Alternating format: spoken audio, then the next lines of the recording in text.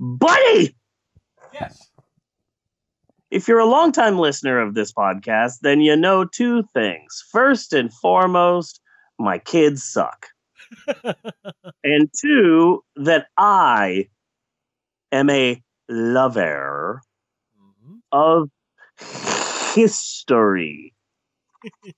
I am a regular historiacalinarianist. Uh-huh.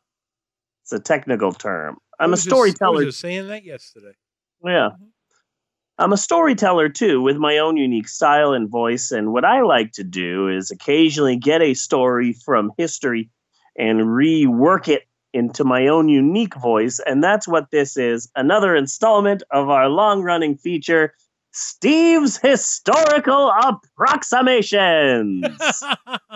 This is a new reoccurring bit for the podcast. What was the reoccurring bit that was in this position last week on the podcast? The answer to that is, shut your damn mouth! Is what was here last week. I'm sorry. I'm just still very bitter. Yes. And once again, I would like to explain, this is a 100% accurate piece of history that has been slightly reworded into my own voice. And as such, it isn't 110% accurate, but it's not a lie. It's more like 92 to 96% accurate. Yeah. And this week, we will be discussing the discovery of an element on the periodic table and how the discovery has to do with massive amounts of priest urine. Boom! Priest urine! Like ridiculous amounts. You can get that over the counter now. Yeah. Nowadays. Mm-hmm. So it's the 1660s in Germany. Okay. That was such a long time ago that they didn't even have iPhones back then. No. Can you believe that? Everybody was walking around with Samsungs and clamshells. It was a different time. It was a different time. So there's this guy, and his name is Hennig Brand. As far as I can tell, he had two last names. Yes. Johnson Smith. Hennig Brand. He was born in 1630 in Hamburg. So I'm assuming that he, was listening to the Beatles. I would think he would have to be. Yeah. Yeah. He was an apprentice before they got good. Yeah.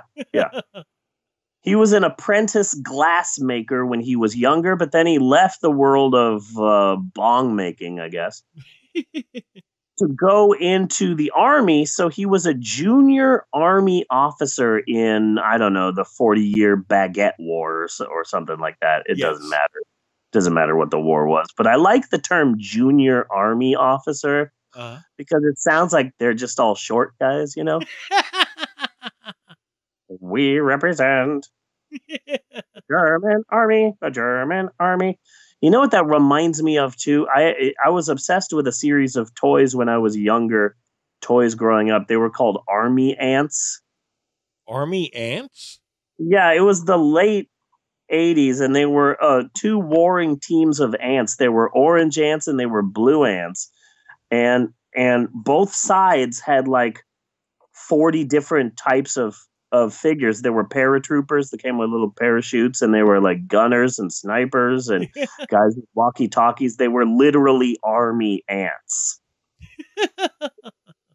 They came in like packs of 4. Cute.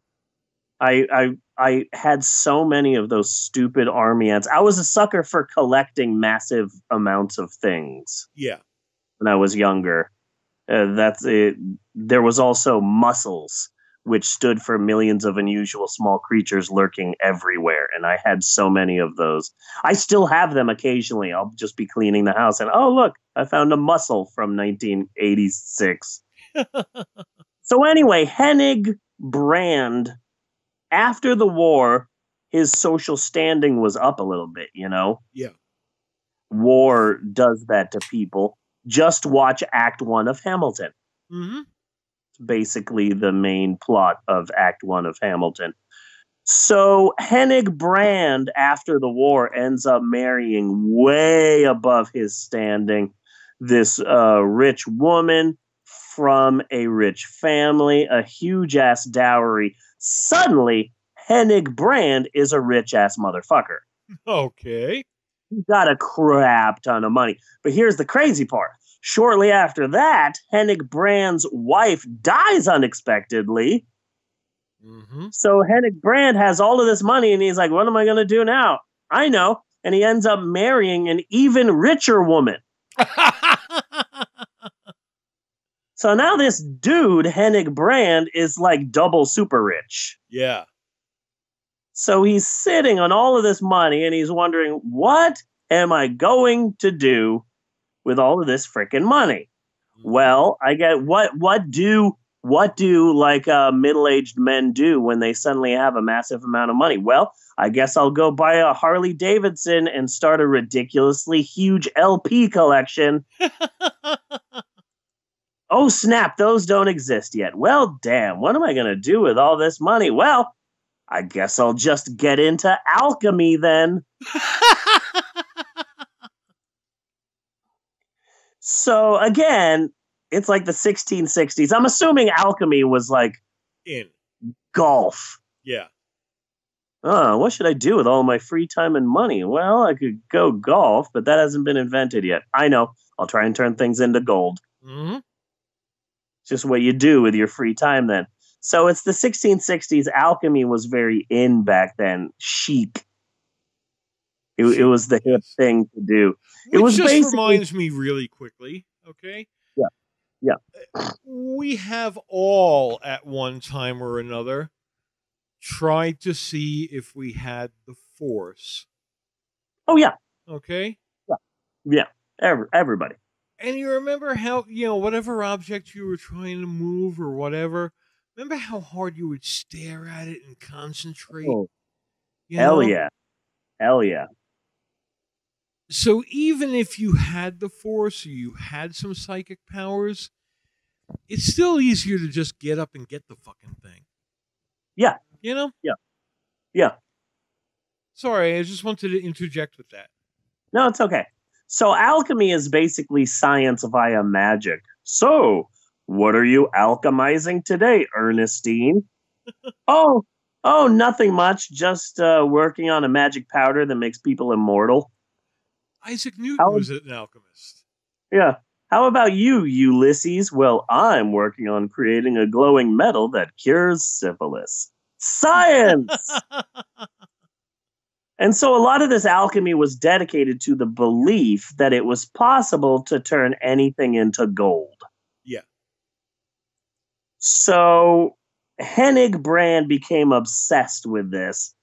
He was obsessed with trying to get things and turn them into gold. And he had this massive lab in his basement. Yeah. This massive basement. He got a lab. He hired his stepson to be his lab assistant. Jared. And he was like, and he was just convinced that he could find the Philosopher's Stone, the like mythical thing that will just turn blank into gold. So he's like, so Hennig Brand is just obsessed with this. I'm going to do it, man. I'm going to put my enormous wealth towards turning things into gold. Let me use my first class scientific knowledge to figure this out. What can I turn into gold? Well, first off, you know what would make this easy? Whatever I get to turn into gold, it should probably be gold already. That is genius. Yeah.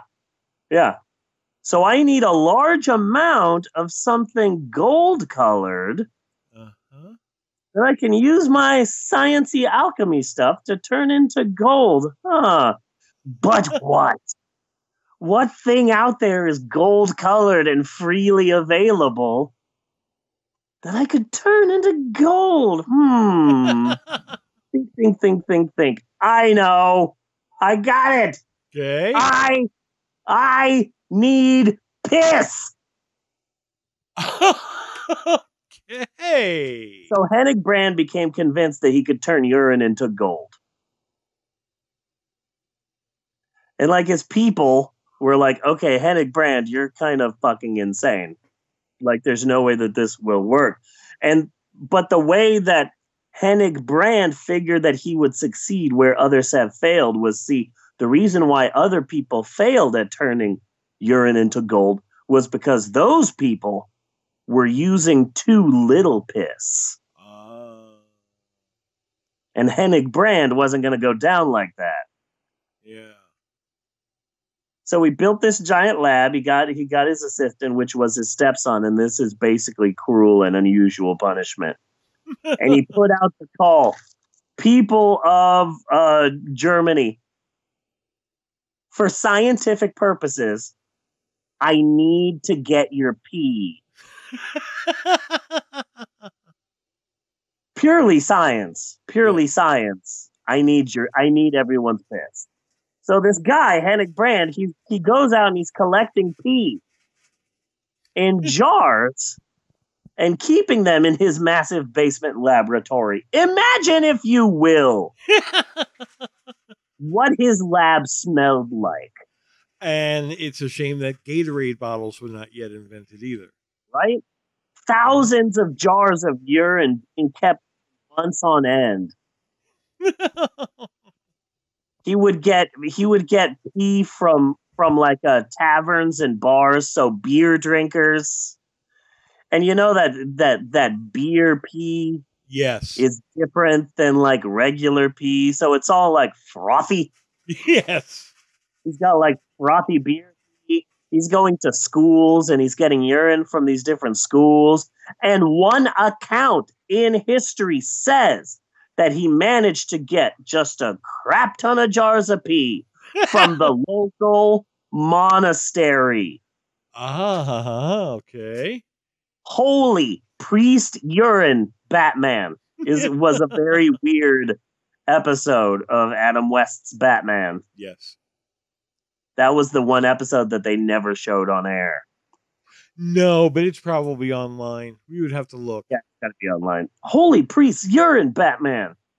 I personally feel that you could probably do something cool with like 50 jars of a priest's urine. I'm not sure what.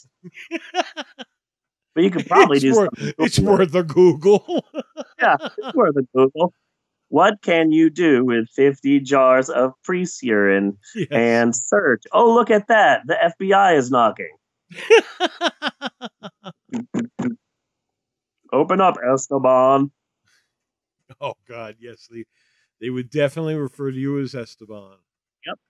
So how serious was Hennig Brand about his urine collecting?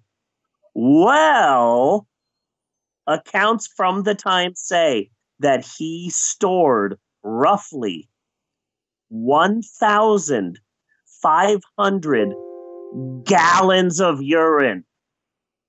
Gallons. Not 1,500 jars of urine. 1,500 gallons of pee. But that's not so alchemy. Dude's trying to turn this pee, 1,500 gallons of pee, into gold. How? By cooking it. By cooking it in the pee? No, by cooking the pee. Oh, by cooking the pee. Imagine again, if you will, the smell of cooking and boiling 1,500 gallons of old urine. Yeah. What did that lab smell like? What did the whole house smell like? Because you can't keep that smell in the basement in the 1660s. You can't keep that smell in the basement now. What did that smell like? Now, in my mind... Even the asparagus said, we're out of here. Yeah. In my mind, I hearken back to the Arizona State Fair. Okay. There were porta potties, and those weren't that bad. Then there were some indoor urinals, like in the county exhibits and places where the bathrooms weren't that bad. But if you were over by the tiny stadium where they did like the monster truck stuff and the demolition derbies, all of those bathrooms were those trough bathrooms. Oh, yes. where it's just a trough on the wall and you're peeing there literally elbow to elbow with like 6 other drunk dudes. Yeah. I imagine that smell times 1,000 is the type of smell we're talking about here. Uh-huh. Like, what the fuck? So this is how it happened. So he's cooking strangers' urine, like you do. Yeah. So he's heating up. So he's not getting anywhere with it. So he's trying to do different sort of things. He notices that when he has removed the urine from the jar, that there's this like slimy residue that's left behind. Especially like you've got a boiling piss on a furnace and there's this like residue that's left over. So he starts experimenting with the leftover residue from boiling a jar of urine for like 5 days. And he's like, what is this strange residue? What does it do? It doesn't do anything. Is this gold? I don't know. Maybe if I light it on fire. Suddenly there's a huge fire in the lab. Suddenly the jar that he was using is full of glowing fumes. Okay. And a glowing white hot liquid drips out of the jar and it just bursts the lab into flames. So our boy, the urine scientist, what he does is he catches this glowing liquid in a jar and he notices that now the jar is glowing this bright green light.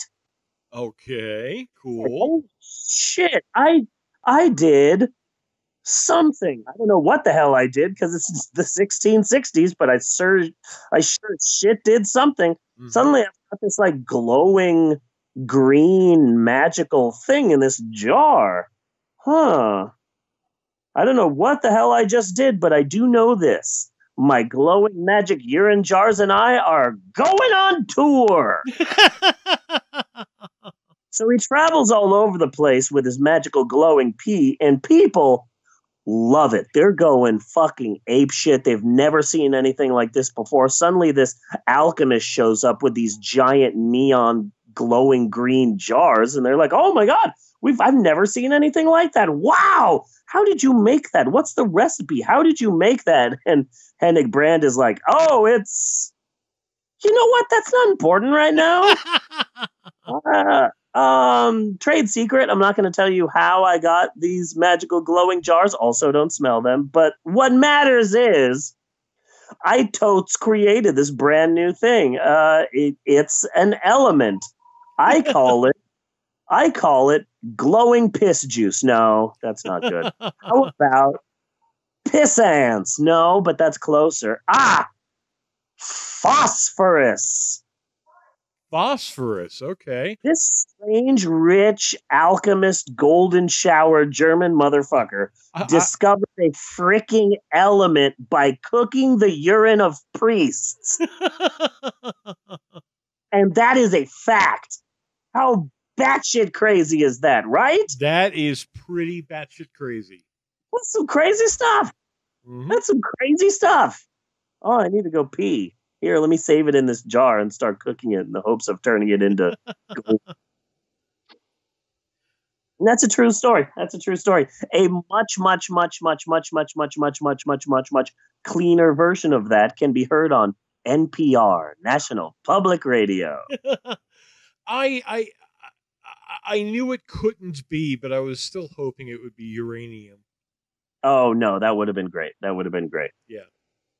And that is it for Steve's Historical Approximations this week. What did we do this time last week? Ha ha ha ha ha. Shut the fuck up. Join us next week for more historically accurate inaccuracy with yet another installment of Steve's Historical Approximations. Next week, we're going to be talking about the importance of Pac-Man fever. Yes. There's a story to this that breaks my heart. Honestly, I've got a heartbreaking story regarding Pac-Man fever. That's what we're going to be talking about next week. So cut on that. I Be I sure and join us next week for I, more Steve Approximations. I do hope that it contains the information that Pac-Man was originally Puck-Man. I will add that. I will add that to the story. Yeah, I'm big. I'm just a real big uh, Scott Pilgrim fan. that movie really grows on you. It does. It does. Yeah. It's wonderful. I've got a picture somewhere, but Emerald asked to like do something. I don't remember what. Like she wanted to go out or she wanted to use my computer or something, and I said, every once in a while, I will allow the kids to do something they want to do, but only if they do something. Uh huh. So, like, Emerald wanted to do something, and I said, yes, all you have to do is just draw a picture from Scott Pilgrim. What?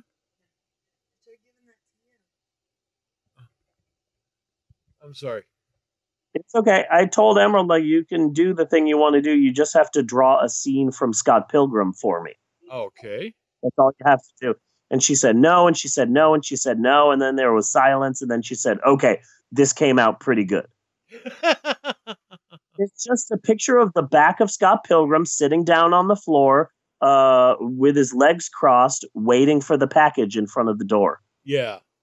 And it's just such a simple drawing because it's just a guy sitting in front of a door. But if you know Scott Pilgrim, it's a beautiful fucking picture. Mm-hmm. You know? She did a really good job. It's a really good picture. I'll have to track it down because I love that. I love that so much. But that's next week. Be sure and join us next week for more Steve's Historical Approximation with jazz hands. And cut.